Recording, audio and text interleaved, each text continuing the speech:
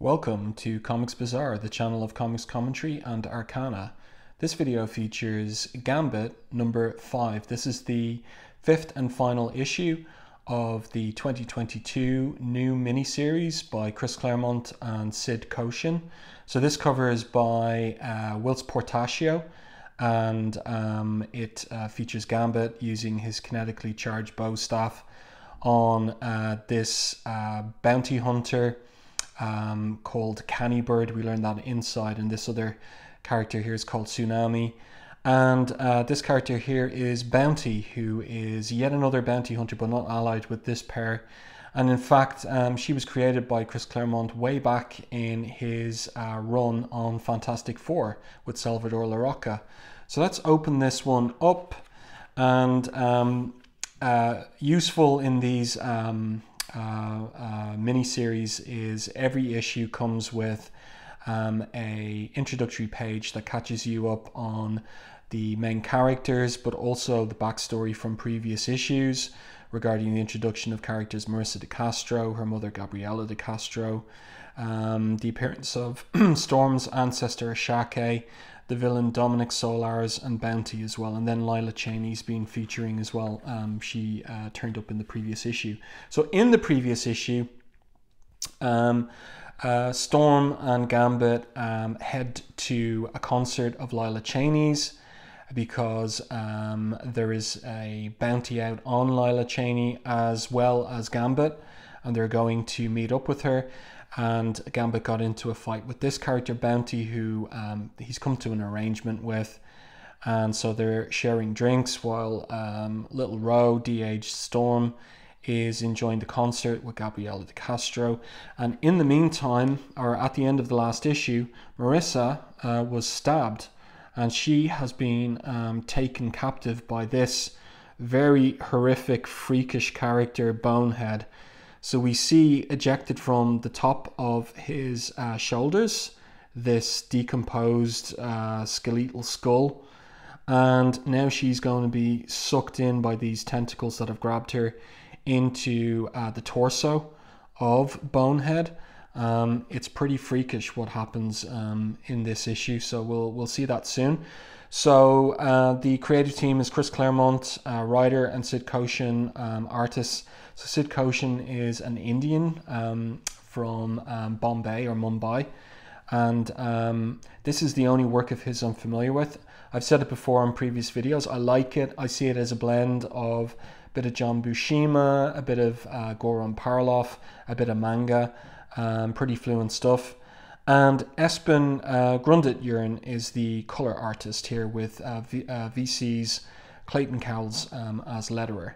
So everybody catches Marissa's scream, so their attention is caught here, and basically they look to find out what's happened to her while the concert goes on.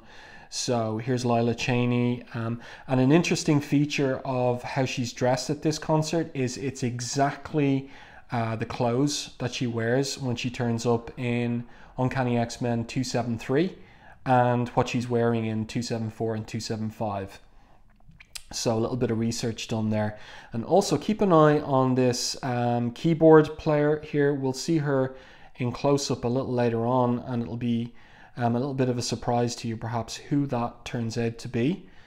So the team goes after Marissa, and then they find that she has been sucked into this bounty hunter Bonehead, and this is his compares Cannibird here and Tsunami.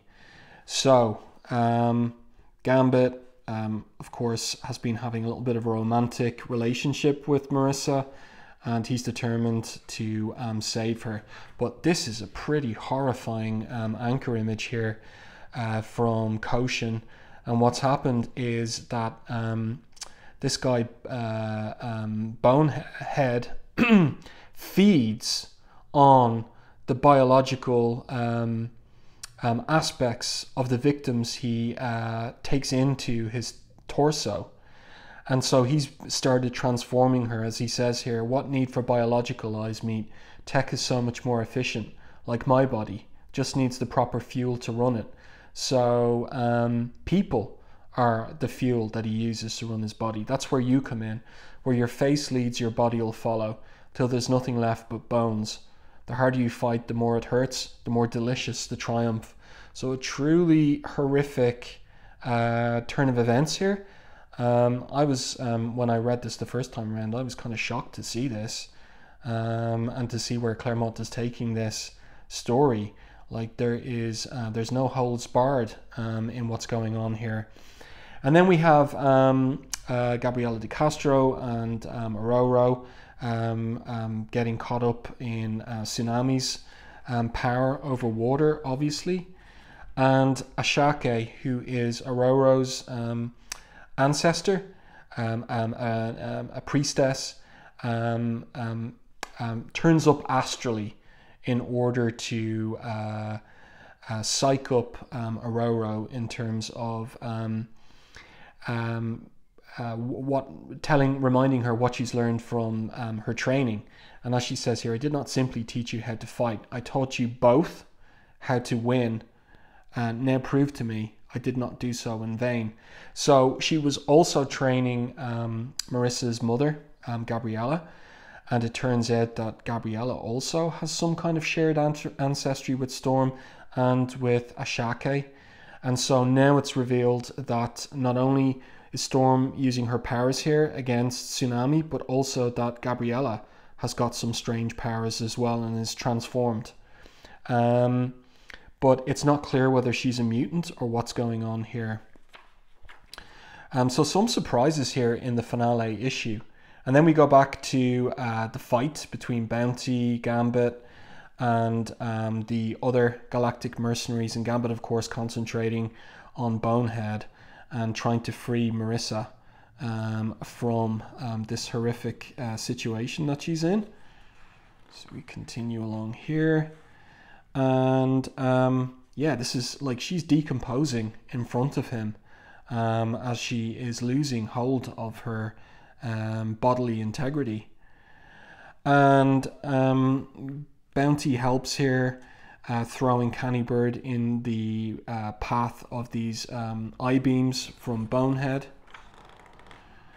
And then we flip back to the concert, and this character, Dominic Solars, he's kind of a bit player really here at the end.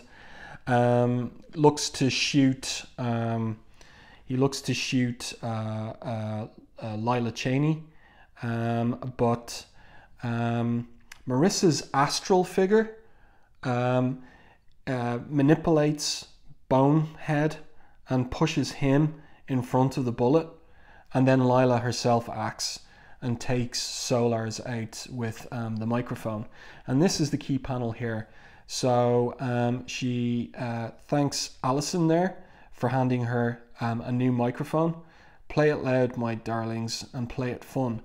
So, and we can see there these little star-shaped earrings that Allison is wearing. This is Alison Blair, this is Dazzler. And so what that reveals is that for Claremont, after Uncanny X-Men 261, Dazzler went back to playing keyboard as she was doing back in Uncanny X-Men 214 with Lila Cheney's band. And you can see more clearly here the outfit Lila's wearing that connects with what Jim Lee had her wearing in Uncanny X-Men 273 and 274. So the concert starts back in earnest, and then Gambit faces off against Bonehead here. And while he's fighting Bonehead on the physical plane, Marissa is fighting Bonehead here on the astral plane. And you can see he's given these kind of demonic horns here because he's a real kind of vampiric, demonic type figure. So she defeats him. It's pretty wild stuff. And ultimately destroys him there while Gambit is destroying him from the outside. And Gambit manages to free the remains of Marissa from the destroyed Bonehead there on those in these panels. And then really we're into the aftermath of the issue, and it's a little bit downbeat because Marissa's truly ravaged by what Bonehead has done to her. We can see her whole face is disfigured, and she has an emotional reunion with her still transformed mother as well.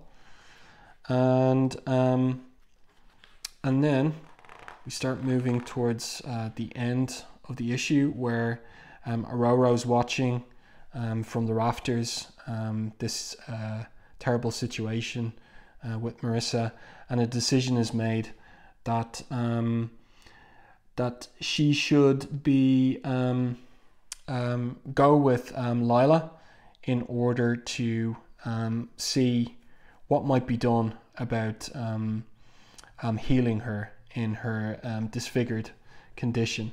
And then we have this little romantic moment between Marissa and Gambit. And then we have our final page, where Ororo asks what happened to Solar's bounty took him. One more favor he owes her. And then Ororo and Gambit back together again. They are en route to have themselves whole new adventures, and all of this is taking place in the months that were suggested in a montage in the middle of Uncanny X-Men 267. So there's the possibility here in the narrative caption about going on to have whole new adventures, and you know what, that's just what they did, that there could be a sequel to this miniseries set in the same period. So pretty nice art here, a nice combination of the art and the coloring. And that's something I just want to note, because sometimes in relation to these modern comics, the coloring can muddy the art. But I think there's a nice balance here between the ink lines and the art. I think it's all complementary, and it works well, in my opinion. And then there's a little bit of a kind of an editorial page here, and then some little kind of footnotes in terms of key issues, where Uncanny X-Men 248, where Rose Saga begins in earnest, 267, where the Gambit series, this series takes place, Fantastic Four, 1998, number 14, Bounty's first appearance, and then X-Men Epic Collection, Volume 17, Dissolution and Rebirth, collecting Uncanny X-Men 248 through 267.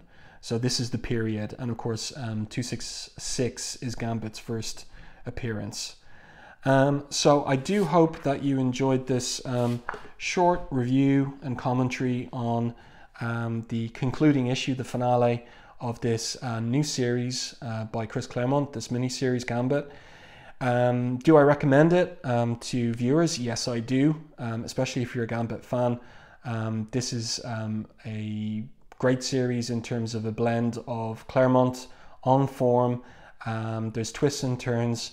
There's some shocking turns of events throughout the series, and it dovetails nicely into Claremont's original classic seminal 16-year run on Uncanny X-Men. So there's a lot here to please new fans and old fans. So if you like the video, please do so on the channel, and if you haven't done so already, subscribe to the channel and stay tuned for more content like this.